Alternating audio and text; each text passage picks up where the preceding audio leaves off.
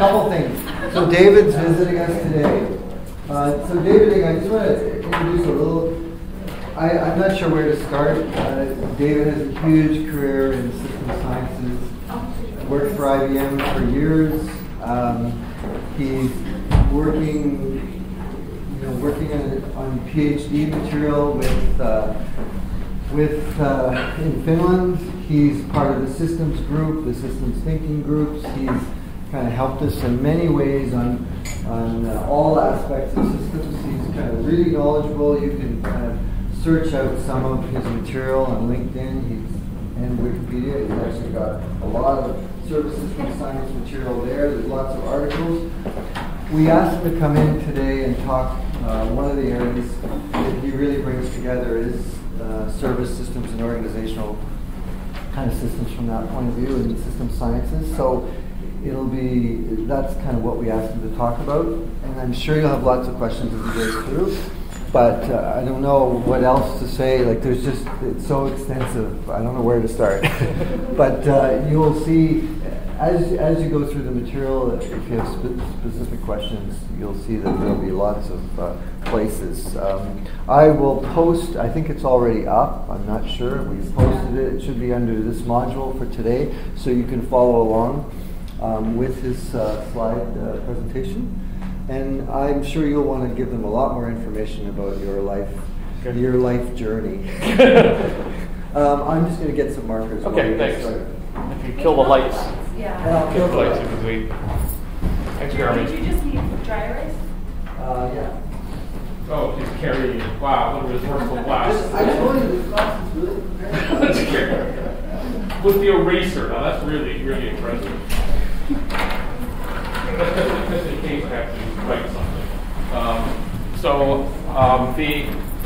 The slide deck you have is missing one slide, and so coevolving.com/commons/publications. Can you say that again out loud just because I don't... Coevolving.com. Thank you. /commons/publications, where I keep all my content. Thank you. And I'm also on Twitter at David Ing, if you want to know where I am. That's easy to find. So it's always a great opportunity for me to come and speak to classes. And Jeremy was talking about how much I have on the web, and I was saying that the reason that I can actually do research is I don't have to do any teaching. Which is a really interesting thing. So what you actually see on the web page, and I record these talks, I put them on YouTube and things like that, is because when I come to classes, actually present what I'm working on at that point. So if you had come to this class, like I didn't lecture last year, but a year before that, like 3 years, I lectured, and I was presenting content that I had first presented at the Related System Thinking and Design class, which was about what systems thinkers, what designers should know about systems thinking. And so since then, I've been working on my PhD. This is the people complain about how long it takes to get to grad school, and I started at OCAD University in Finland in 2003. I was visiting with a friend, and he was teaching a class in Finland. I went and helped him. They asked if I wanted to teach in Finland, and I said, "Oh, that'd be great." And my friend said, "Well, you might as well finish your PhD while you're here." And so I applied, became this PhD student in Finland, and it was a very strange PhD because I got called in by a director of grad studies, and he said, "We know you're not progressing on your PhD very quickly." And I said, "Yeah, well, I'm not in a real hurry because, I do have a full-time job at IBM, and my goal is to finish my PhD before I retire." And he says, we can, in Finland, we can get you student funding. And I said, "I doubt your funding is better than I do salary." And he said, "Good, take your time. It's fine." So, but I was in the PhD program the first time between 1982 and 1984 at University of British Columbia. For those of you who are up on your reading and have read Michael Lewis's The Undoing Project about Danny Kahneman and Amos Tversky, there's a section where they talk about Kahneman being at UBC and Tversky flying up every other weekend. I was part of that period. And so I had a class with Danny Kahneman. So for people that are complaining about how long it takes to do a PhD, I started my PhD in 1982. So the result is I've had this career where I've always been part of half in the field and half in academia. And so I started at IBM in 1985, and I started off doing econometrics at IBM, economics and headquarters. I had this joke at IBM. My plan was, and my actual career route, I started at the top of the company, and I worked my way all the way down. And when I got to the bottom, they threw me out. Because at that point, I was doing technical sales in the field. But in around 1990, I helped found a research center at the University of Toronto called the Canadian Centre for Marketing Information Technologies. And this is when supermarket scanner was first coming up. So at that point, as I was telling Jeremy, we had this whole field of marketing science. And marketing science was the challenge when they had all the supermarket scanner data. We had people that, 1, understood marketing, 2, understood statistics, and 3, nothing about computers. And now we have this field called data science. And data science is 1, people that understand marketing, 2, understand computers, and 3, understand nothing about statistics. So now it's like I'm teaching statistics. So in a couple of weeks I'm going to China. It's like teaching statistics. It's like I did this stuff in 1985. Like it's kind of like things on the ground. So this talk, and it'll be interesting comparing what I do today versus what I did yesterday, because the slides are the same, but the content wanders all over the place. So the question that I've asked myself is, okay, so you are a design student, you're a master design, and what does he know about systems thinking? And in the research I'm doing now, it's service systems thinking, and I'll explain what that actually means. And what happened in the other talk I used to give, where I give theoretical sorts of snippets about what it is in systems thinking that is not in other fields, because system thinking is really interdisciplinary. It's designed to be interdisciplinary, and actually what upsets me, when I may or may not go to the ISSS meeting this year, is when people take systems thinking and then make it a discipline. Because as soon as you make it a discipline, it loses its value. But the world wants us to be disciplinary, so we end up having to be what popularly called T-shaped people. You have to be deep in one field, and you have to be broad across the others.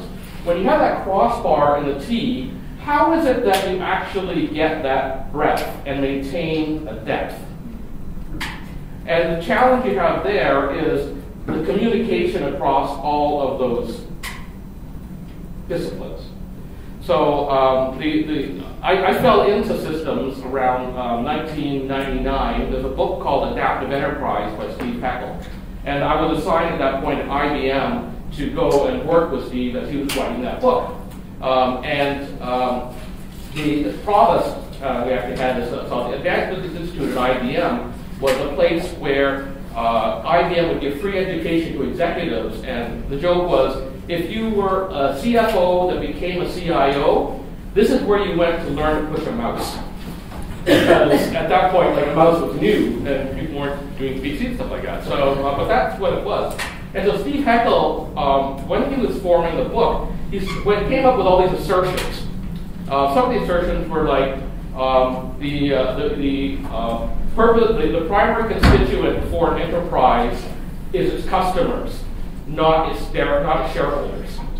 And they go, okay, Steve, I did an MBA, Milton Friedman, shareholders are, driving. He goes, no. And he made these things, assertions with such certainty. It's like, well, how does he know this stuff? So that's when he said, you need to go read some Russ Aikoff. And Russ Aikoff, you've been reading Jamshid Gerachtadaghi's work. Jamshid worked with Russ Aikoff. So that's the tie. I do a lot of history of science because all these people kind of tie in together, and that's how the ideas flow. So when Steve, after I started going to conferences, I fell into the systems community and had the single best educational experience of my life within the systems community. Steve Heckel came back and he said, the conversation kind of like this. So Steve's right like this, and at this point it's kind of like, oh, this is how the book should go. And I said, I said, Steve, I don't understand this part because you say this, but Russ Aikoff says this. And at which point he said, I told you to go read Russ Aikoff, not become Russ Aikoff. So the thing I'll warn you about the readings that you've done, and I've seen the readings that and kind of have a sense of what you've been doing. Russ Aikoff and those ideas are not all systems thinking. The reason that Russ Aikoff is very, very good for people who are getting into system thinking is because he is extremely clear. My friend David Hawk, who I mentioned multiple times in this talk, was Russ Aikoff's first PhD student, and said that Russ wrote the same book 23 times. So, and you know, you get kind of crusty after you don't get your message, but it's actually somewhat true that he's written it that way. But what happens generally, if we have enough time, and you'll find this in my talk, is I spend half of the time building you up to Russ Aikoff and you getting the ideas. And then I spend the other half of the talk tearing down Russ Aikoff and saying, well, okay, you learned all this stuff, now you understand all that? Great, you understand that? Okay, now what if it isn't true? What if there's another way of looking at the world? So this talk had actually gone a lot farther on that because of a couple of things that were going on. One, I've been working on a PhD, and so I'm actually in the last part of my last chapter. I've had to explain a lot of stuff. So for those of you who you hear the name Gregory Bateson, I've moved from being an Aikoff guy to being a Bateson guy, which in the systems community is like, really? It's a big jump. And the other part is that in trying to get practical, and this isn't in my dissertation, I've been working a lot on a generative pattern language, and so the final paper for that I presented in October. And this is work that's in an architecture community. So I was presenting at the Pearl conference, and I met some of the original people who have been doing work since the 1970s. And so it took me 3 years to get enough gumption, I guess, or background to do that, because I was standing at the plot conference, which is a computer science conference, presented at a PurpleSoft conference, which is a social change conference, presented similar content and finalizing it in pattern language.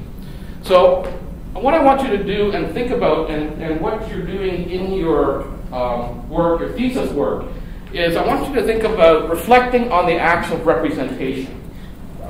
And what do I mean by that? Let's take that apart. So when I talk about representation, I'm talking about what you're presenting to other people and the way you're presenting to other people. Now, in order for you to present to other people and commit that act, what's going to happen is that you start bringing your biases, your point of view, into the way that other people hear what you're talking about.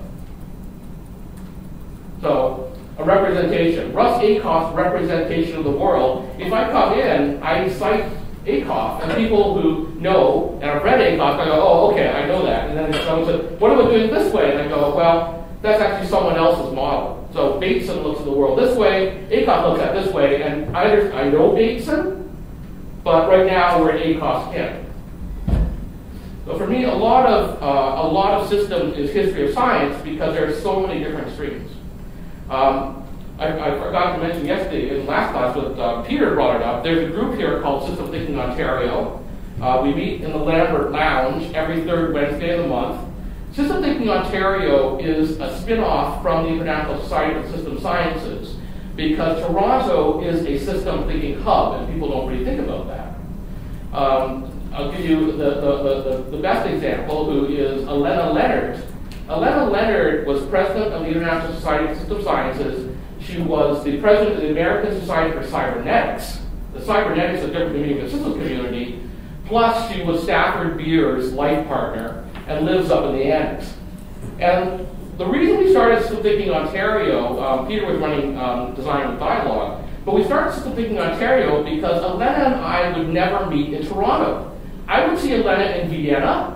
I'd see her in Tokyo. I'd see her all around the world, and we'd never see each other in Toronto. I said, there's something wrong here. So we started this program where we just have a meeting every month, and the topic changes. It doesn't matter. We don't all show up at the same time. But even York University, the Faculty of Environmental Studies at York University, people don't understand, that is one of the world's leading places for system sciences. Because when you're talking environmental studies, it's system and environment. It's not environmental science, it's environmental studies. But people don't appreciate that. So we've got York University uptown. We've got this program, which is around Peter's work on latest thinking design. And at U of T, we've also got work with Steve Easterbrook. And the people don't talk to each other. We go off to Vienna. We meet in Vienna. We never meet here. So to try to bring these groups together, we have all these different points of view. Now, Elena is someone I respect a lot, and she respects me. We come from like really, really different points of view in the systems community. So when someone says I'm doing a Stafford Beer approach, it's kind of okay, viable systems models, integrations, integrity, all this methods, all this sort of stuff. And it's a way of approaching it. And if you have a problem where you want to work on something, I find that work works really well in diagnosis. The viable systems model is great for diagnosis. It's not so great, I find, for prescription normative stuff. Right? So when we're talking here about reflecting, what I'm doing now is reflecting to you what I'm representing. I'm saying that, okay, this is currently David Ing's view of what systems thinking is, particularly services thinking. It is not the only view of the world. And your view will change a little bit and shift with that. So I'm going to cover 5 topics. And I'm already way off from what I did yesterday.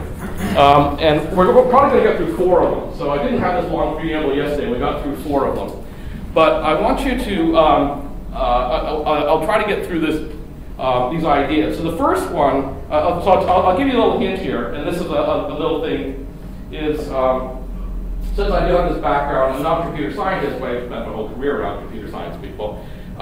Representation is really important to me. So when you see that little thing in the middle, some of those are singles-headed arrows and some are double-headed arrows. And that's a very, very subtle sort of thing that someone will look at and mostly won't pay attention to it, but it's kind of like, no, I mean it. And they kind of go, well, what's that mean? Well, okay, let's talk about that. So let's first talk about architecting and designing. What's the difference between architecting and designing? Why aren't you guys in an architecture program?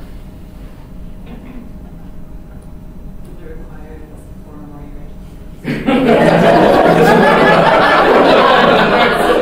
you want to be an architecture program, but this is what goes with it, yeah. So what kind of architecture do you mean? Buildings or computer architecture? Good question.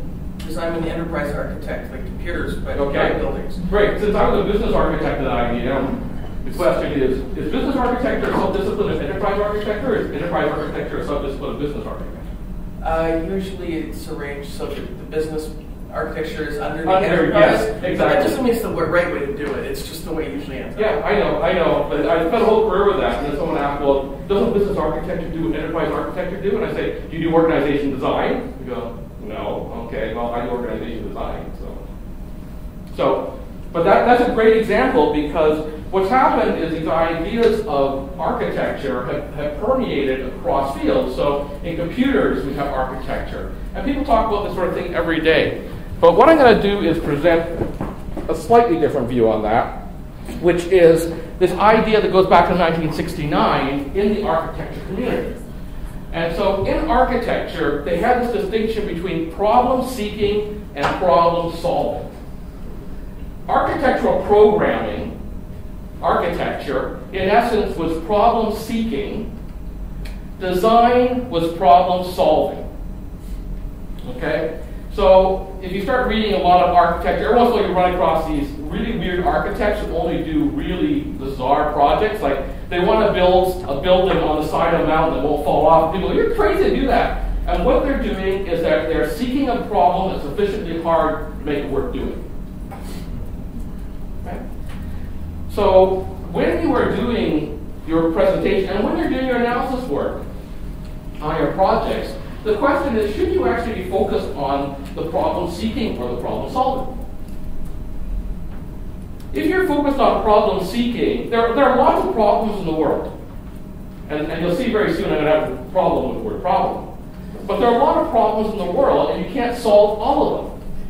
So if you are architecting, is it possible to separate that part out or is it part of the same thing?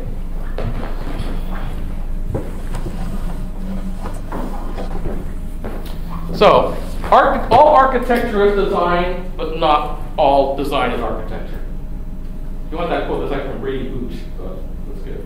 People who are in computer science. So the way that I would frame this is architectural thinking is shaping the structure of the environment. That's one way of looking at it. Now, design thinking, since that's a new term, you can go with the standard idea sort of thing, but idea divergent steps, creating choices, and convergent steps, making choices.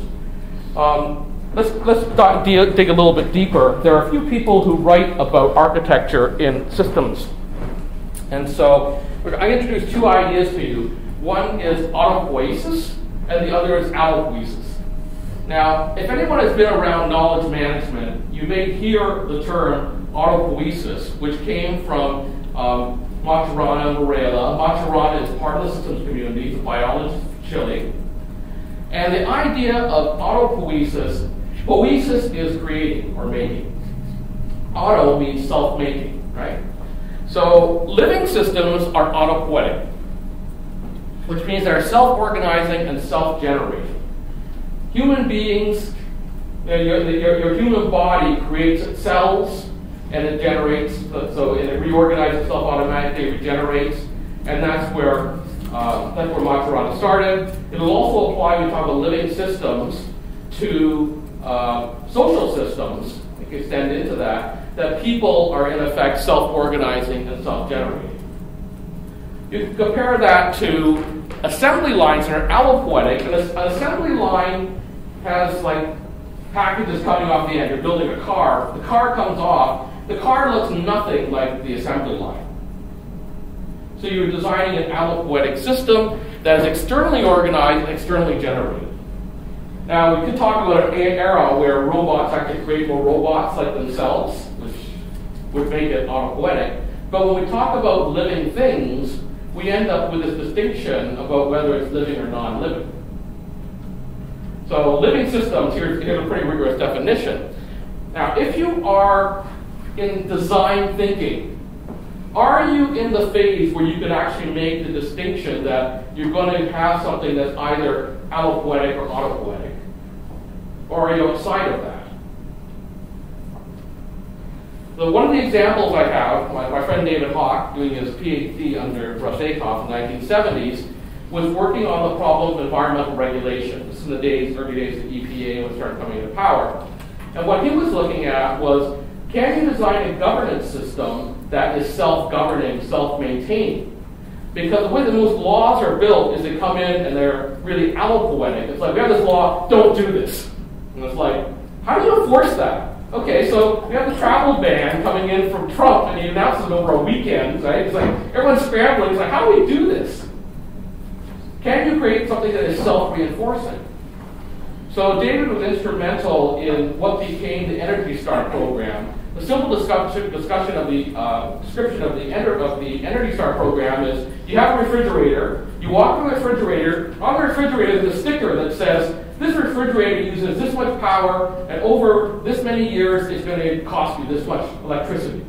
Beside it, there's another refrigerator, and the other refrigerator, hey, this refrigerator is $100 cheaper. But, you know, I can look at these two stickers, and it's like, it's $100 cheaper, but in 2 years, the refrigerator is going to be better buy. That is an example of a self-enforcing, self-reinforcing system. It did not require government regulation to do that. The Energy Star program came out of the Manufacturers Association, and so they enforce it themselves. So can we create systems that are self-generating, self-reinforcing? That is an architectural issue much more than it is a design issue. So after you've got it, it's kind of like, okay, how are we going to, make sure these people are actually posting the correct statistics on power use, that sort of stuff. That's sort of to be design work. But architecture work takes you a next step up.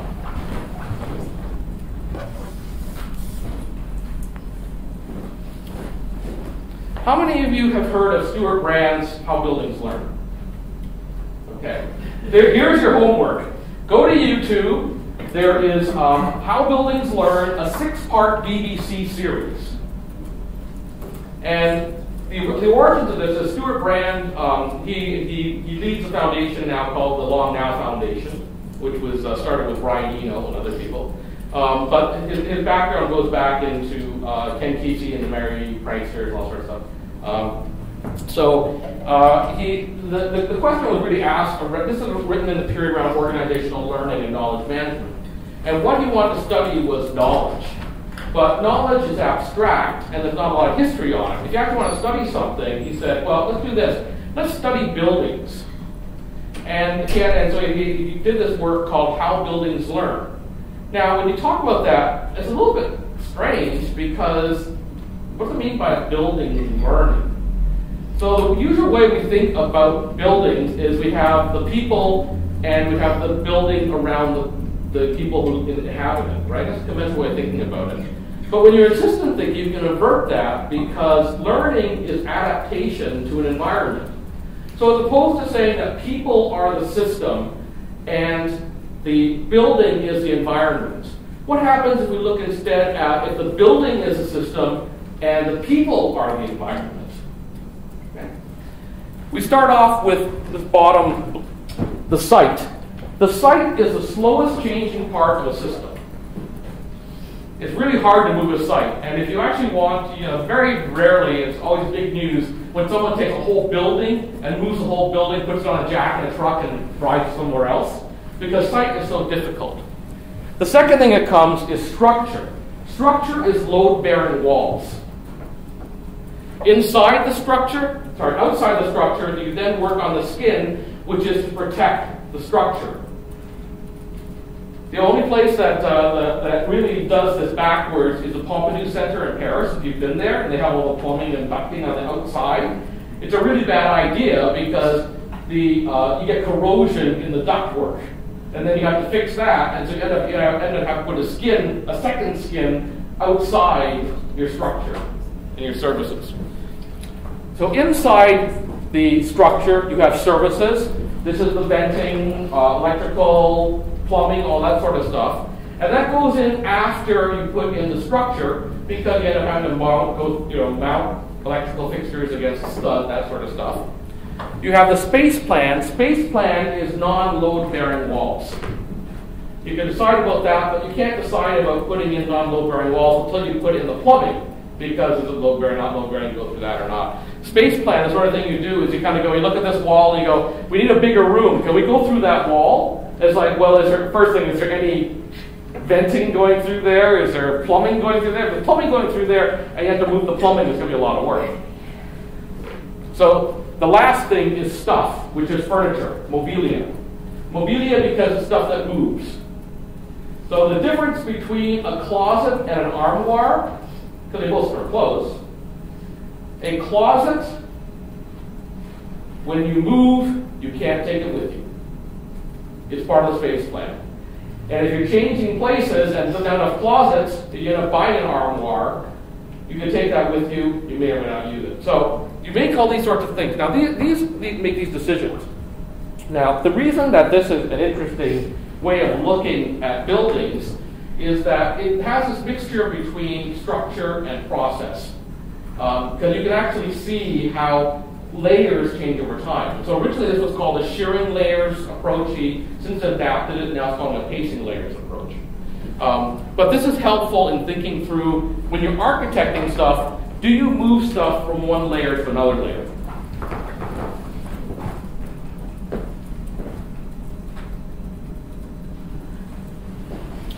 Okay, I'm going to talk about now a little bit about service systems.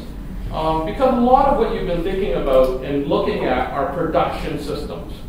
And it's a very fine distinction that people miss quite often. So the advent of this idea of service systems came around 2003, and Jim Sporer, who at that point was a researcher at IBM Ulm, was given an interesting opportunity challenge.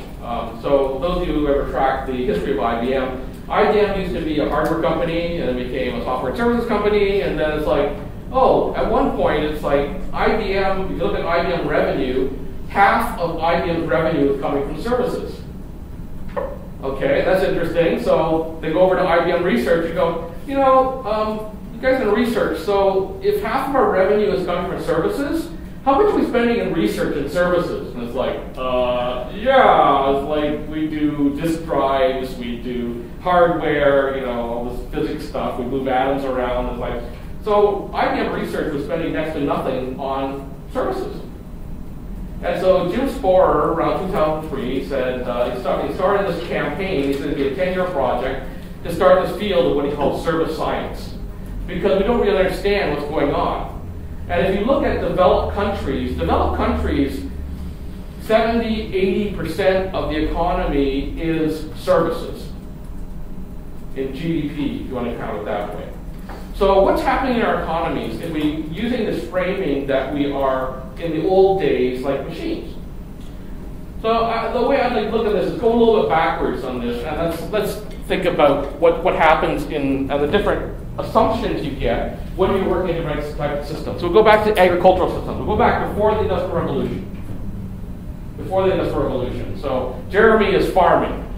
He's doing actually pretty bad farmer. So Jeremy, I have this factory. I have an offer for you, right? Why don't you come and you work for me? You work 9 to 5. It's warm in the winter. It's cool in the summer with air conditioning. I guarantee you pay, no failed props, So Jeremy says, oh, that sounds pretty good. I said, okay, you start Monday, 9 o'clock. And Jeremy says, you mean sunrise? No, we work 9 to 5. But there's this problem. In the summer, you lose all that daylight. And then, we live in the northern hemisphere. In the winter, I come to work in the dark and I go home in the dark. Why don't we, flex around and, we'll work more in the summer and less in the winter? No, we work 9 to 5, year round. So we have this built-in mentality that comes in the industrial age, which is developed around machines. And been working on shifts, and that's the way the world has evolved, and we all recognize it. I'm in class at 8:30. It's like, why 8:30? Why don't we come to class 1 o'clock in the afternoon? Why do we do it this way? So now we have this idea of service systems, and we're a service economy. And so the question I ask is, it is midnight, your primary client phones you on your mobile phone. Do you answer the phone? It's not between 9 and 5. Now, this is your client that if this guy is dissatisfied, you are out of a job tomorrow. This is a sign of a service economy.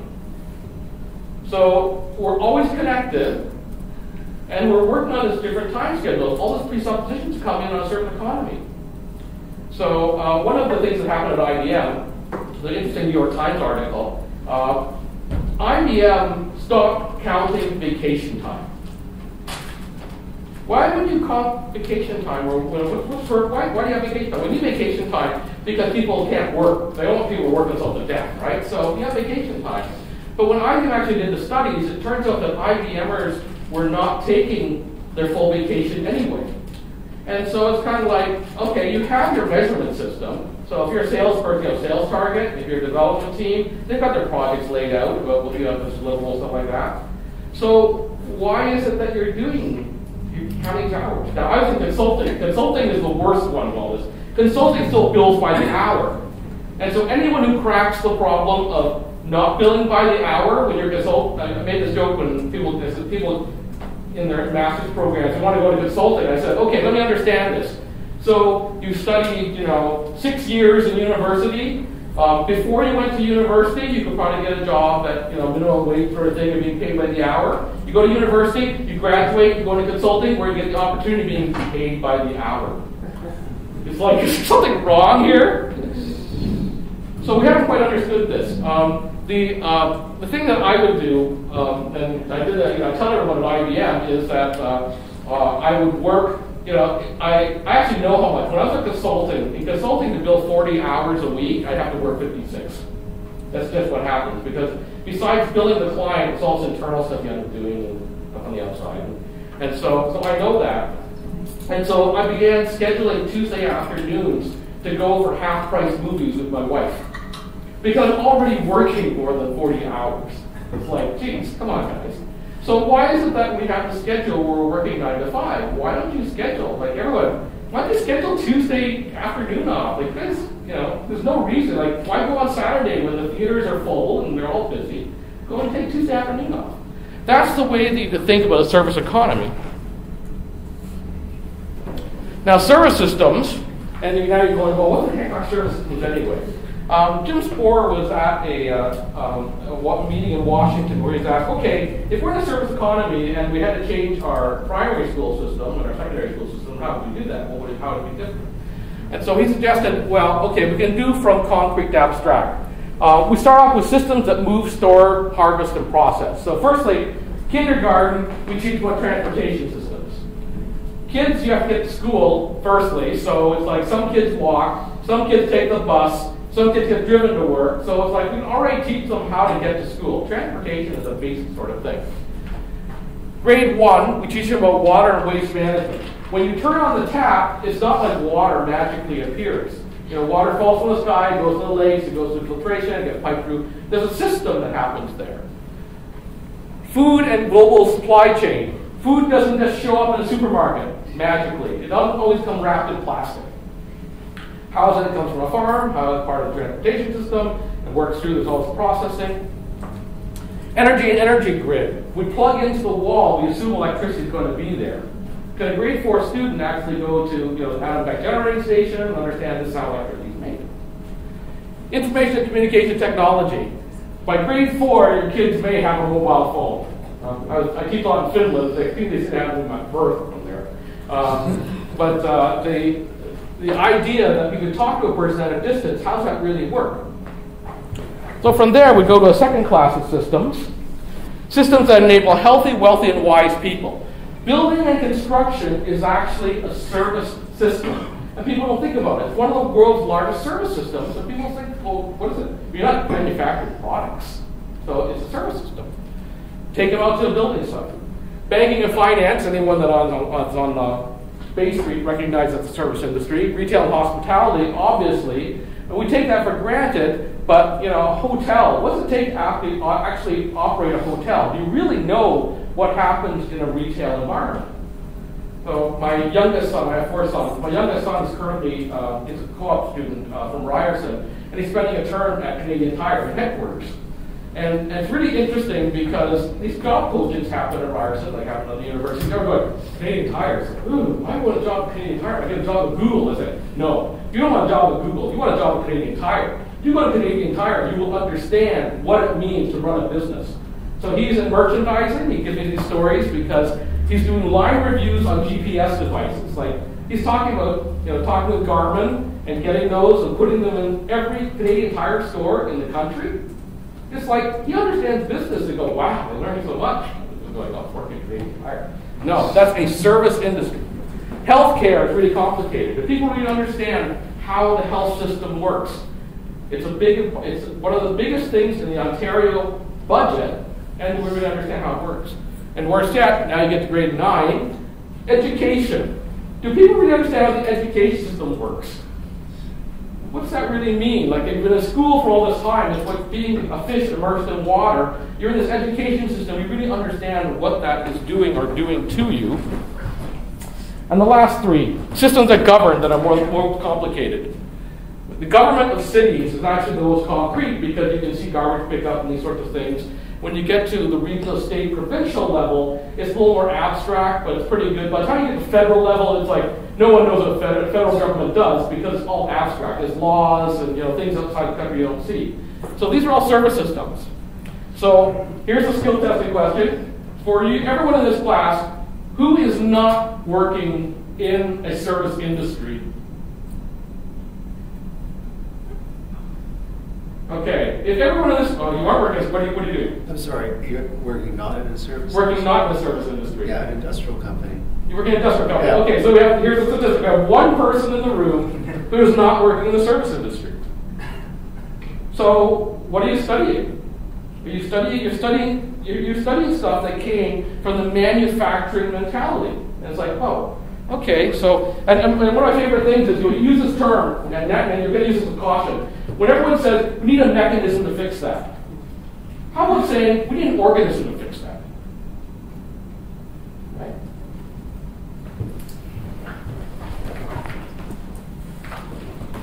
Here's the definition. It comes from the Institute for Manufacturing at Cambridge. And I've broken it down into a little wordgram so it can kind of follow through. A service system is a dynamic configuration of resources. Those resources are people, technology, organization, shared information. A service system creates and delivers value. The value is through service, and the value is between a provider and customer.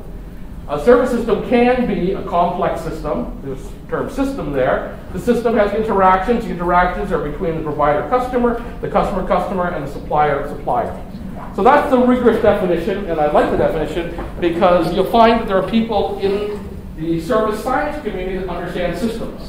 There are a lot of people within the service science community that do not understand systems thinking. And so we end up with this interesting split of trying to pick who you actually cite and who you don't cite. Here is one of the people that really understand systems. So Rafael Ramirez, he's actually not known for the service stuff. Rafael Ramirez is a professor at Oxford now. His background before that was he was a scenario planner at Shell. So those who do scenario planning, it's like Shell is one of the big stories, one of the people that were there. Before he did that, he was actually a graduate of the Social System Science program at York University. And if you go through the history, Rafael Ramirez, you'll actually find articles, he was at York University for kind of his first stint when he was teaching. So he's been around the world. But, and I actually asked Rafael, I got introduced to him with a friend, so when I go to the UK, I stopped by, and I was asking him one day, and I said, do you use system thinking in your everyday work? And he says, of course I do. And I said, how? And so he said, the way that you do scenario planning is, probably two matrices, right? How do you pick those dimensions? Those dimensions are designed as a Singerian inquiring system. And he said, you're the only person in the world that actually understands what that means. That's in the fifth part of this talk that I'm not going to get to today. But it's in the design of inquiring systems. So there are ways of doing scenario planning that are system thinking, but most people don't understand what that is. And there are actually lectures about that on the web. You can try to dig them out. But let's go back to this idea. In service systems, in service science, there's kind of two camps. If you read about this, there's a camp that's called service dominant logic. Service dominant logic is done by Steve Barco, who's in Hawaii, and Bob Lush, who's in Oklahoma. Bob Lush is an old retailing guy. Steve was a PhD student who developed this idea of service dominant logic. And he says, there's two ways to do services. Like I asked him, do you know about the Rafael Ramirez stuff? Of course. He says, yeah, well, why do you not use his terms? He says, okay, there's two ways of doing research. One is use a term that everyone thinks they understand and you overload it. So you spend your time saying, I'm doing service science, and then people go, what do you mean by services? You spend all your time explaining services. The other way of doing it is you create a whole new vocabulary which people don't understand, which is really clear, but then you have to train a new vocabulary. So the case for Rafael Ramirez and the people that worked around him, particularly Richard Norman, was they came up with this idea of what they called an offering. An offering has three dimensions. An offering has physical content, service content, and people content. So we talk about automobiles. You've got the physical car. You've got the services like the warranty that comes with the car. And you've got the people who are people that would help you on a long-term basis. You know, OnStar, you can phone in, you've got people interacting with that kind of thing. And this created this interesting framework, which is now we're thinking about systems. If you have an offering, is the offering a part of an input to a system or an output to a system? So we have an offering as output. We have this industrial logic. We have a car. The customer value is created through the transaction. So in this case, this is the traditional automobile industry. They make the car. It comes off the end of their factory line. You buy the car. You own it. The transaction is done. What we can do is instead look at shifting this to a service logic where we say, well, actually, we're valuing you not in the transaction, but in the long-term relationship. So this service logic says, we'll lease you a car. You don't have to own it. You know, we'll take care of the maintenance and that sort of stuff. And if you work through the logic of that, if they take responsibility, they are in it for the long term. Now, if you actually look at automotive companies actually don't make their money off of the automobile. They make the money off the financing. It's actually the same in a lot of other industries. So of course, in GM, you have General Motors financing. At IBM Global Finance. IBM Global Finance probably makes more money on the money than they do on the computers. So you end up with a lot of industries that are doing this, where they have the service logic. If you go into transactions, you can also have the offering as input. And so, as opposed to doing everything for them, the person that's involved, your customer, has to actually engage with the service. In this case, you have offering as input. So an ATM, a bank machine. What's happened is they've taken something where they actually managed all the money and they gave you cash and stuff like that, and now you go and you punch in the numbers. So if there's a mistake made, whose fault is it? If you're at an ATM, it's you punching in the numbers and it's like, oh, I can't remember my password, or I just did the wrong thing. But it's not like being in front of a teller and saying, you made a mistake, right? Fix it. There's this last category of partnership logic. In this case, it's offering as input, and this customer value through relationship. And this is an interesting long-term sort of thing on joint ventures and research projects. Yes? Sorry, I'm just confused a little bit between what you mean by output and input. I think I just misunderstood. Okay, system has an input and has an output. Okay? So you have a supplier system and you have a customer system. So when you're talking about the car, it comes off General Motors. So you're talking about when you're talking about input and output, you're talking about supplier being the supplier, who is doing the inputting and the outputting, or could no. that change? So you have the idea of the offering. So you have the package, which is physical, service, and people content. So General Motors has an offering. At IBM, it's always interesting when they start percolating. IBM, the vocabulary we see announcement letters, they announce offerings, because there's always hardware and software and services associated with it. So the offerings they could come from the customer side, but generally offerings come from the seller side, right? So if you look at a house, a house can be an offering, but it's usually not initiated by the customer. Usually you don't go knock on a person's door and say, I want to buy your house. No, go away. So it usually is on the seller side that things happen. So we're talking about input and output, but this one is mostly on the seller side. But there's now this general idea you're talking about, which is the important systems. How do you draw the boundaries of the system? Right? So if it's purely transactional, then you are drawing the boundaries and saying, okay, General Motors is the boundary. When the car leaves General Motors, that's it. There's nothing else to do with it. But when you start taking the customer relationship perspective, it's like, well, it doesn't really leave the system. When you've leased a car, it's now a co-production system where the customer is giving money and they're driving the car and GM is doing ongoing maintenance. So now you've redefined the system. That makes sense to me for this column and this column. Where I'm still confused is this column and that column. Yes, yeah. So can you define the offering as an output, or is it an input to someone else's system? So in the case, so let me give you the example. I worked in consulting at IBM, and there's also a research division. And you get IBM researchers working on a project. And there are two ways to do this. So if I was going to do this as offering as output, as a consultant for IBM, I would engage with you and I say, here's what we're going to do. At the end, you will get this deliverable, you get this report, we'll have this content. And then I can leave. Right? I can bring you people from IBM research, but now the deal is different. Firstly, I don't guarantee you any results. This is research. This is not a consulting project. So IBM will work with you on this new technology, and we're going to, at the end of the project, IBM may develop a product out of it, or it may not develop a product. You can have whatever assets we jointly develop, because you contributed to it as much as we contributed to it, but it's like, maybe not something we're going to productize, right? So now it's an input to you that you could do something with.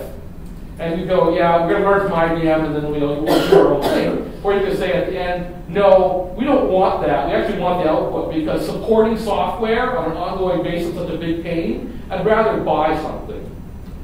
I started consulting, I actually moved back in sales. And it was interesting being at one sales meeting where the software guy was, a software sales leader, was saying, you know what's about customer relationship? Forget it. I don't want that. IBM wants the money. I'm selling you software. And I want the revenue. I don't care about partnership. You know what partnership means? Partnership means at 9/11, when Air Canada gets grounded, IBM takes a hit. And why is that? It's because IBM is in a partnership with Air Canada. The world's largest account in transportation and travel for IBM is Air Canada. Not Lufthansa, not American Airlines.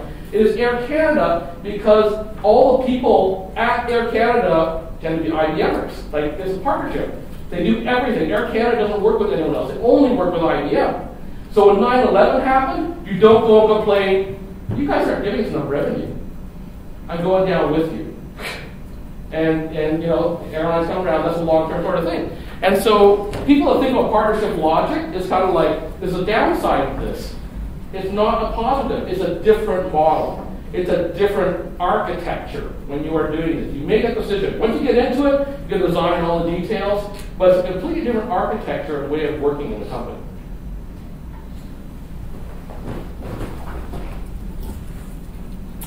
Okay, I'm going to introduce this idea of affordances. Now, this goes to the question, how many people have been to design school? How many people know what an affordance is or think they know what an affordance is? Okay. I'm going to run through this, and I'm going to run through this in a particular way, and I'm going to link that to the pattern language stuff that I've been doing. So there's this book called A Pattern Language in 1975. If you read any architecture student who doesn't know what it is, then they're really up the rocker.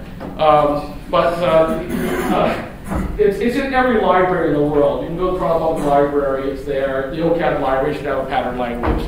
If it doesn't, then they should be shot. The idea that came out in the 1970s, there's this architect builder named Christopher Alexander. And Christopher Alexander created this idea of a pattern language because the question was, how do you design a good house? And the pattern language has the subtitle, Towns, Buildings, and Construction. So how does he design what he called living buildings? You know, buildings that are nice to be in. So we're having a discussion, just talking about this class. You guys are in this classroom, the upstairs classroom, 510, is it like a nicer room? Why is it nicer? You know, how is it that you actually design it that's different?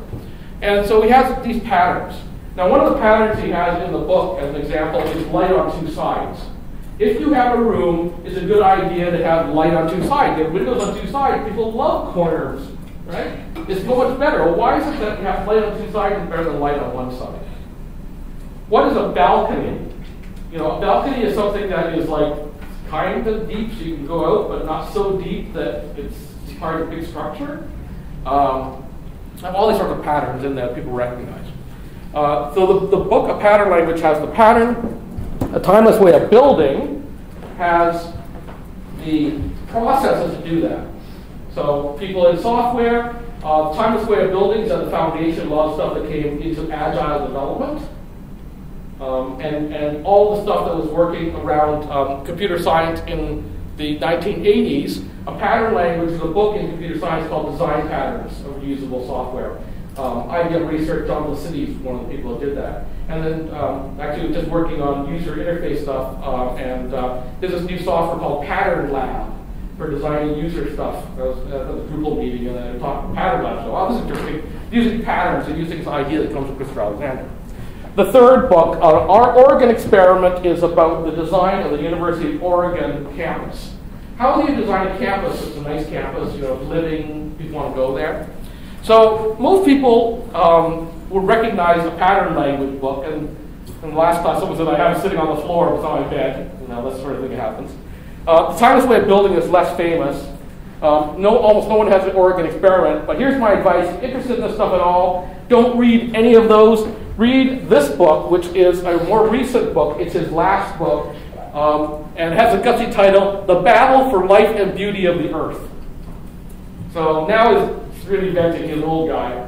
It's a story of 1985 of him going into Japan and building a school. It's out north of Tokyo. It's in Aishin School. How is it you design a joint high school college? That was the plan. Start off with a story about they start off with tea fields, and they're out there and they're trying to do stuff. And he has all these conventions like no blueprints. How do you design a whole university campus with no blueprints? And why would you do that? And the reason is that blueprints are abstraction. They are a representation. When people develop blueprints, then it's like all of a sudden you've lost all the stuff about the land. And so he goes into Aishin, on these tea fields, and the way he would normally do things would be like put a rock and say, okay, we're going to have this walkway, it's going to arc this way. And then you go on the land and you stand there and you go, no, we need to move it over like that much. Trying to do that on blueprints, it's like, no, you can't do that. So you're actually developing stuff on the land. Now, for those of you who are familiar with agile software development doesn't do specifications. They do user stories. User stories, and then you go build stuff, and you come back in you have iterations where you come back with the client every 2 to 3 weeks. You have a sprint. That is taking the idea of Christopher Alexander and saying, do not write specifications. Do not write requirements. Do it on the land. So if you're doing it in software, you want the user to see it. The usual answer is, that's exactly what I told you to build me, and that's not what I want. Because now I see it. I see it on the land. And this path is curved. It's like, no, it's ugly. Move it this way, this much makes a big difference. It also has a story of him grappling with things like importing redwood timber from California into Japan without having to work through the system that would have inflated all the prices, and then also dealing with the Yakuza, because the construction industry in Japan is embedded, let's put it that way. So here's a definition of a pattern. A pattern is a recurring structural configuration that solves a problem in a context, contributing to the wholeness of some whole or system that reflects some aesthetic or cultural value. You'll find, actually, if you dig in my blog, I wrote a long time ago, the stuff that I write in my blog is painful. I write stuff because when I'm grappling with stuff and I need to write, but it's not worth an article, I put it on my blog. And so one of the things was Christopher Alexander, a systems thinker. And yes, absolutely, when you look at the beginning of his career, Christopher Alexander was a system thinker. He has an article called Systems Generating Systems. The idea was a pattern language would generate a system on which you would construct a place. Okay. So, this is a definition that actually comes from Jim Copley, and so we're now in computer science doing this. And he says, okay, here's the canonical form for a pattern. You have the pattern name, you have a problem, which is a specific problem to be solved, you have a context around that problem, you have the resulting complex after you've done the resulting context after you apply the solution. The solution is impacted by all these forces. So when you're talking about forces are, well, you've got the economics of this. The economics say that you can't go above this amount of money. Well, you start negotiating about, are you really hard and fast about that or not? You have physical constraints. You can't build a 2-story building unless you put these foundations in underneath, or 4-story, whatever. It has to be built. So there are all these sort of considerations that happen in architecting, not so much design, in architecting the system.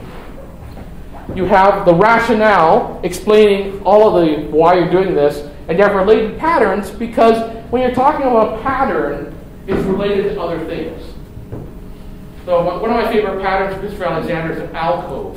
If you design a long hallway, which is really great, what's going to happen? Well, it has to be a certain width. But when you have that hallway, people tend to walk that hallway, and then they meet each other, and then you've got now a roadblock in the middle of your hallway. So what you do is you design an alcove, people step out and go, oh, come over here for a second. And you get out of the path of people and you have a private conversation. There's an alcove. You can't have the alcove unless you have a corridor. You can't have a corridor. If you have a corridor, you should have an alcove. So therefore, you've got a linkage between these sorts of things. Having a balcony, balcony you have to have on the outside will require, on the inside, the structures are going to pull it back so it doesn't fall over, a cantilever structure, these sorts of things. So you've got all sorts of things all linked together. Now, I'm going to introduce to you the idea of an affordance. And I'd like you to think not about so much about the structure, because the structure, Peter emailed me this email back, which I told him. Affordances is a term that requires a little bit of unpacking. And there's a little bit of an error for someone in the field who's pretty big, who is Don Norman. Don Norman was Apple Fellow. He came in, did user interface design. So the trash can on a Mac interface is in effect from Don Norman's work. And so the idea was about an affordance. And so what is an affordance? Start with the example. An affordance is a doorknob on a door. What does a doorknob afford you the ability to do? A doorknob affords you the ability to pull on the door. If you have a door that swings both ways, putting a doorknob on that door is going to confuse people because, it's got a flat plate on it, then you push, you're going to push through it, the door goes both ways. But if you do not have a doorknob on a door that's supposed to pull open, it's like you're missing something. Now, do you have to use the affordance? Well, you don't always have to use the affordance. So, on a Mac interface, are there other ways to delete besides using the trash can? Well, you push the delete button. Select, hit the delete button, it should work, right? That's a logical sort of thing. You don't have to use the trash can. So it doesn't force you to work in a particular way, but it allows you to do something. So when you're looking for a term that's kind of like feature or function, affordance is an interesting way to look at design because you're enabling a different way of working with people.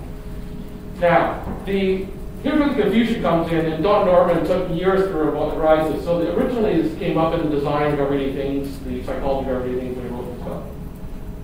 People, when they're doing web development work, they think the affordance is the trash can. The affordance is not the trash can. The affordance is the interaction between the person and the trash can. If the person sees the trash can on the screen and doesn't recognize that it's for deleting stuff, that's not an affordance. If a person sees a doorknob on a door and doesn't recognize it's for pulling, it's not an affordance. So this is a really subtle shift in the way you look at systems. It's about, in this case, the interaction you have within a system. It's not about the thing itself. Yes? Would that be similar to sort of the idea of like choice architecture? So like the idea of building an environment in which that enables people to make certain choices or better choices, would it be? Yeah, so using a great term, you are building an environment. You are not building the system, you are building the environment. Yes. And again, so you start talking about designing. Are you designing it or are you architecting it? Because if you're architecting it, it's there and people may or may not use it. If you're designing it, you're now into saying, okay, this is the design, and how are we actually going to make this doorknob? Is we square, shape, whatever? So there are many things coming. So Affordances was developed by J.J. Gibson, and there's many readings for it. The term affordance refers to whatever it is about the environment that contributes to the kind of interaction that occurs. And there's more definition after that. But the idea of environment that comes out. So we are still in systems. There's a system and environment, but you're not focused on them as separate things. You're focused on the interaction between the system and the environment. Now, if we go back to the service system example, we could talk about this in terms of high ability and low ability. So you could have the same service, but it's configured with different affordances for different people. So let's talk about health services. Okay, so you can go in and there could be inpatient, there's outpatient, there's telehealth. Okay, so you actually don't have to go to the hospital. You want to talk to a nurse, you pick up the phone. That is an affordance. Is the affordance of telehealth essential to a medical system? Well, no, people can go line up at a hospital or whatever. Then it clogs up your system. So can we design extra affordances so that people can use them or not use them? So telehealth is an affordance. Is it essential? That's a judgment call. You have high ability people and you have low ability people. So what's it mean for telehealth when the person that is going to call in doesn't speak English as their first language? Okay, is that an opportunity or is that a downside? Because on the one side, it's kind of like, okay, now they've got problems communicating. The upside is telehealth could actually have multiple language support. And be actually a better affordance than going to a hospital where it's like, does anyone speak Pakistani? It's like, oh God, how are we going to deal with this? So you can actually design affordances in a different way. You can design it for a low ability person and a high ability person in different ways. So, there's nothing worse, there's no worse patient than a doctor, right? Having a doctor come into an emergency room, that's a high ability person who's not going to be saying, don't do this, don't do that. Stop telling us what to do. You're not the doctor, you're the patient, right? As opposed to someone who can't come in and comes in and can't articulate, well, it feels sore. Well, what do you mean by feeling sore? Right? So there's different levels of ability in how you design those services. Okay, now we're going to start wandering in. On my website, there's this paper. This is the one from October, Pattern Management Services Thinking. This is when I actually switched over and said, okay, Christopher Alexander, I want to focus on affordances, not on the buildings. Yes? Can I ask you to just go back? Go back, Sorry, okay. I know you're... Yep. Could you just talk about that service system box? So, I understand the difference between your beneficiaries being various abilities of interacting with the affordance, but in that service system column, it's one system. Yeah, so can you just talk a little bit about the difference between the input versus output for low and high? Like, what does that really mean? Okay, so for a let's go back to the banking example. So you want money coming out of the bank. A low ability person has to go see a teller, right? A high ability person could contribute to the co-production by punching in on the ATM. Right? So I've had the interesting thing. So in October I was here with Susu Nosala, and she's now in Shanghai. And so it's like getting money out of China is a real problem. It turns out that when you actually take your bank card and you put it into the machine here, you can actually take money out of Chinese bank accounts. And so Susan is now going to start routing through Toronto just to get money out of China, which is pretty funny. But what happens when you put the card in the machine? It comes up and the interface is Chinese. She's like Australian Finn. This is not going to work. So we've now taken something that was supposed to be a high ability affordance, which was ATM. What do? We went into the branch. It's like, is there anyone in the branch who can read Chinese? And we pulled one of the tellers, because the teller can't do the transaction either. The teller actually would require you to put stuff in, so it's like, no. So the teller comes out now to the ATM and helps Susu get money out of the machine. It's the same service system. They did not build the affordance in China that when you try to take money out of a Canadian ATM, that you could actually do English.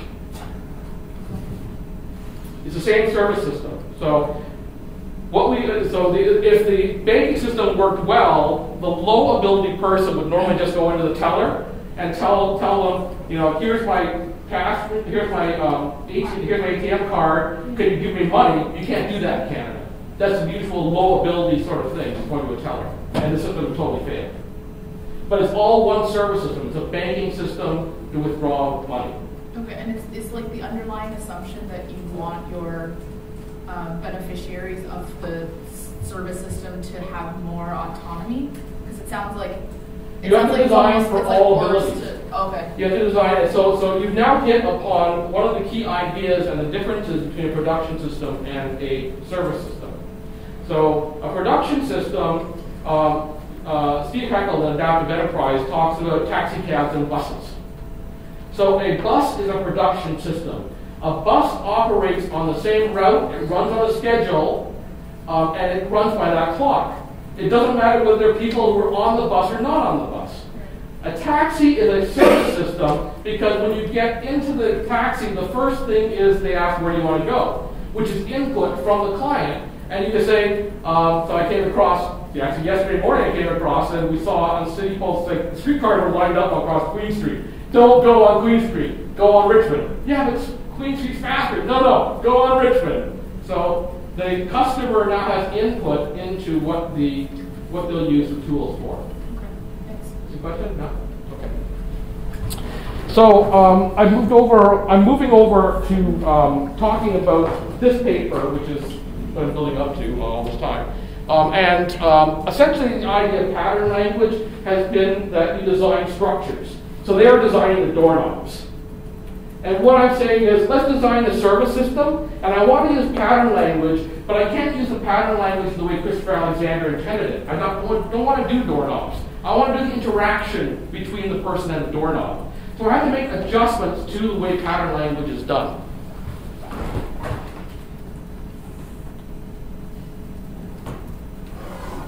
Now, this is from the 1968 book that Alexander first created. And this was a pattern language for multi-service centers. A multi-service center in 1968 it was a new program in the United States where they have drug users, they have poverty, and the idea was, let's take all the services and put them in one physical place. So mental services, physical doctors, all these sort of things, let's put them all in one place. Getting your license, losing IDs, put them in one place. So the one that I studied was actually in Bronx, New York. And what happens is you end up with this pattern language, and you see there's this cascade of patterns. So patterns depend on things, and the general idea is great because you have the idea of context. So a pattern language for a multi-service center that is done in the busy urban area is different from one that's done in the suburban area. In an urban area, you want to build where there's transportation hubs, because people are going to be coming in or walking in, it's really dense. If you're a little bit farther out, you need parking spaces. You do not need parking spaces in an urban area, and actually they're going to work against you because of the forces you have to run some straight stuff.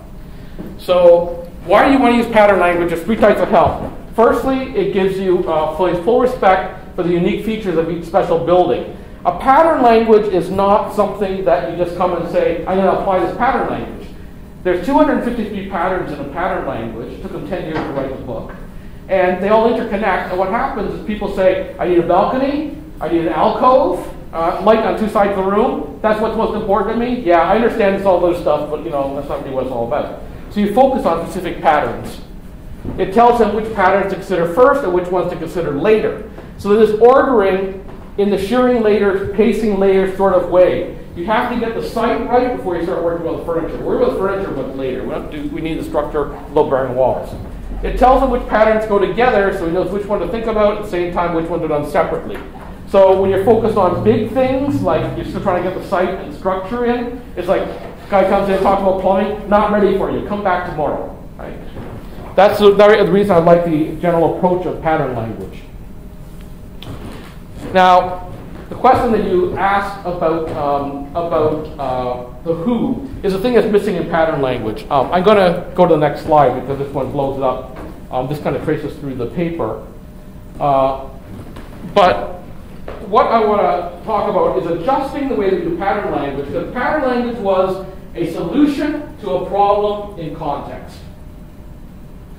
Pattern language is a solution to a problem in context.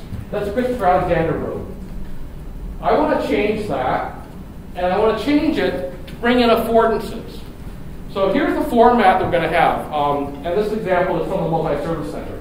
So in the paper and in Christopher Alexander's work, if you have a multi-service center, you need a place for the kids, because a mother who's a drug user is going to come in and she has kids.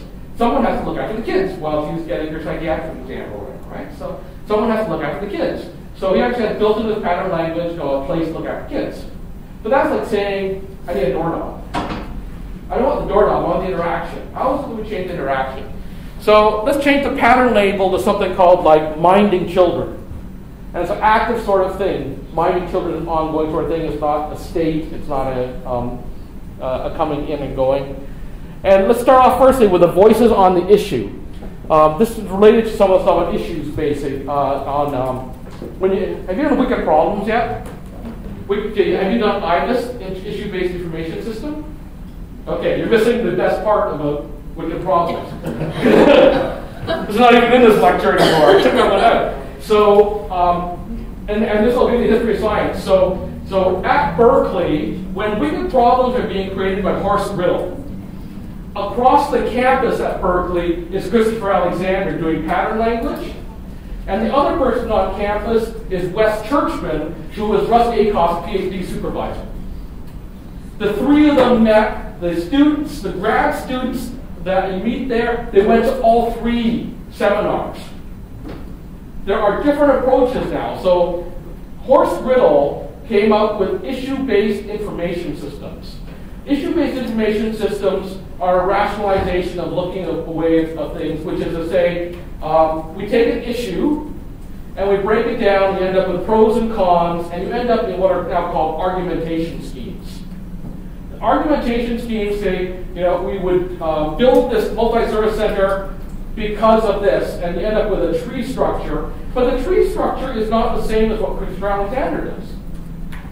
The Wicked Problems approach is a top-down approach that tries to decompose a problem. First thing, just need the word problem, which is good. Its systems, and this comes from the Wes Churchman side, and Russ Acoff. Russ Acoff would say that we don't look at problems, we look at systems of problems. A problematique. And Russ Acoff calls that a mess. So you start off with this mess, this problematique. If you have a system of problems, you need a system of solutions, which is good for systems people, but then you get over to Christopher Alexander's camp, which says, pattern is a solution to a problem in context. Okay, what do you mean by problem? And then you take the word problem over to Horst Riddle in Wicked Problems, and he goes, well, let's use the word issues, because an issue can be decomposed into problems. And so that's kind of all the background that goes into this. So when I say you have a voice on an issue, you've got a who and a what. So what's the issue here? What's the issue about minding kids? So for a client coming in, there's this issue, what services are available for me now and on appointment? So because I need to come in, maybe I can come in like after hours, someone else can look after my kids and you guys don't have to worry about it? Or, or you guys provide childcare services? Like that sort of thing to worry about. Yes? I was just wondering if we could just take a pause for a moment. Sure. I'm a little bit lost in terms of what this relates to, what this relates to. Okay. Yeah. I just. Okay. Good. Okay. So since 1968, there's all this work on architecture and pattern language, which people have actually forgotten, but they shouldn't have, because if you go to an architect and you talk to pattern language, they should use it. In the 1980s, in computer science, there's all this work about pattern language. And it's good in some respects because when you're designing software, you are building structures that are somewhat permanent. And so you say, well, and enterprise architects, you always get the analogy, should you build the software system like a house? We always talk about that. There was this discussion, Brady Booth says you should actually design software like a river and think about it that way. And already starting to go, well, maybe the idea of buildings doesn't really apply to software. When you get all the way over to services, it's like, okay, now it's like you have all these interactions. I've been talking about doorknobs, If people come in and say, I'm going to design the doorknob, I'm saying you're missing the whole point of services. You're now talking about a production system, which is how do I build all these doorknobs? I don't care about the doorknobs. I care about the interaction. So it could be, right? You mean the axis. The interaction as in the axis. The interaction between the actor and the thing. Yeah.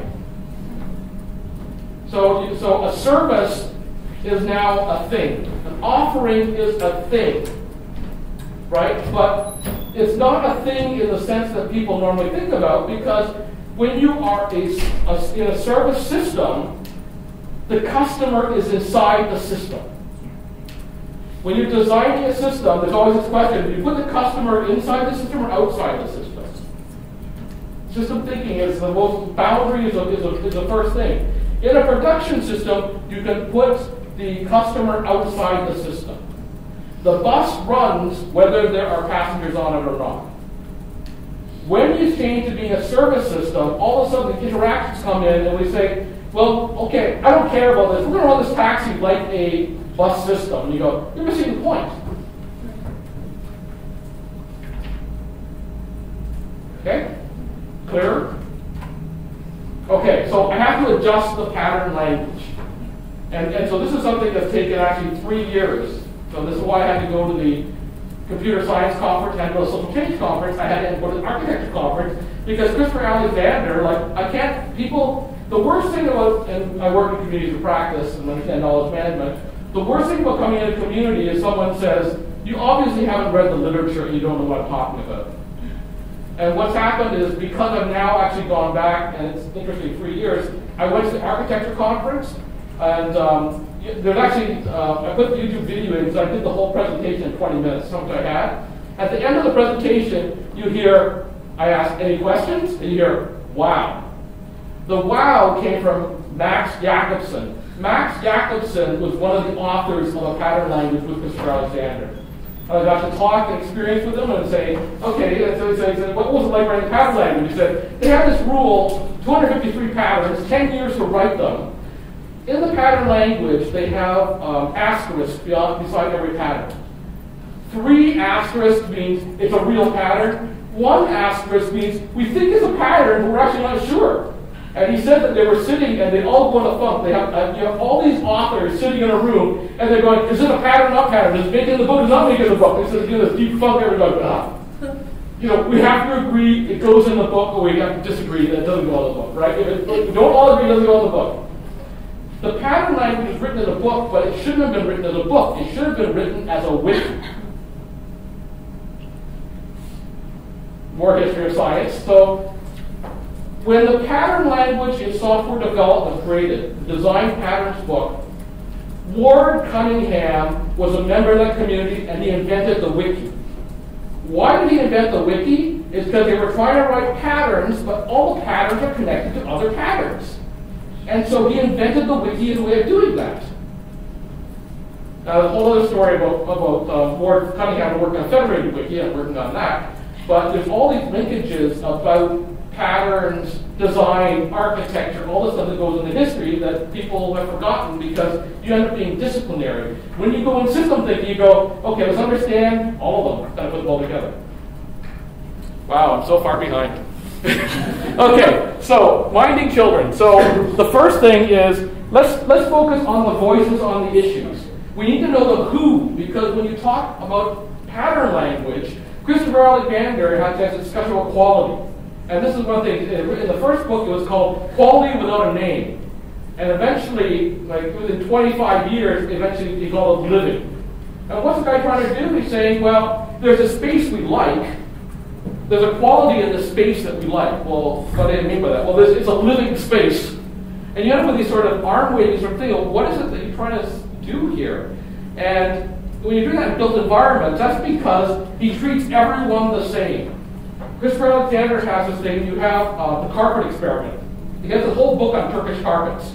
And in effect, the question is, there are 2 carpets here. There's a one on the left and there's a one on the right. Which do people prefer? And it turns out that almost everyone prefers the carpet on the left. And so who are the people that prefer the carpet on the right? Apparently only computer science people like the carpet on the right. They don't know why. And so they treat this aberration. But it's like, Christopher Alexander, if you build a great space, it is the same great space for everyone. In a service system, that's not what it's all about. A service system has the person in the system. Going to a restaurant is a really interesting experience for me because I come from a restaurant family. I like cooking at home. So when I go to a restaurant, I want to have stuff that I don't do at home. So it's like when I go to a restaurant, the first thing is there any fish on the menu? Because I know I don't cook fish at home, right? So that's not how most people think. But when we're going through the interaction, it's like if we're talking about restaurants, I want to make sure that at least have an option of choosing fish. So start with a voice on the issues. What is the issue they're concerned with? So for a parent, what can I do with my kids while I'm busy? For a child, the child is also a voice on the issue. The child also is concerned because what can I do? I want to play. So the affording value. How do you describe the affording value? Leaving a child at a supervised play area so their whereabouts are known. Availing distractions for toddlers through teens so that coming to the parents is less of a chore. You have spatio-temporal frames. Now this is part of the context, and this is where things get really subtle, is that I place the context in three ways. There's firstly the spatio-temporal complex of where and when, and you don't have to think about when or where in the idea of affordance. Because it could exist, the doorknob is there, but I don't see it. The when and where means that they see it. So there's interaction. The affordance is that facilities and programs are known to children and parents in advance of appointments. If I didn't know there was childcare in the multi-service center, then I would have made other arrangements. You get there and go, oh, I didn't have to do that. I could just let my kids here. I didn't have to, go through all this babysitting routine and Then you've got two ideas. So you've read the article on panarchy, right? Yes, not? It was assigned to you a couple weeks ago. So in panarchy, there's an idea, and I'll come back to it a little bit, of contained systems. Contained systems are slower and larger, and there are contained systems that are smaller and faster. And so we have to think about the systems and how they operate. I will come back to that in a minute. And I don't have time to do this. On the next page, if you decide to do a pattern language approach, here's the prescription for doing the pattern language approach. And it's in the research paper as well. But I have, you actually try to not use verbs, you try to use verbs rather than nouns, and you try to structure things. So I need to move on because I have a little more explaining for you before you get ready for this stuff. So, David, do you want to, I don't want to cut this short, but these guys are probably getting to the point where they're about to overflow. Yeah. So I was going to say, maybe we should take a break. I'll give you a little bit of time after the break. Okay. Maybe half an hour. Okay, sure. Does that work for you guys? Thank you. Okay.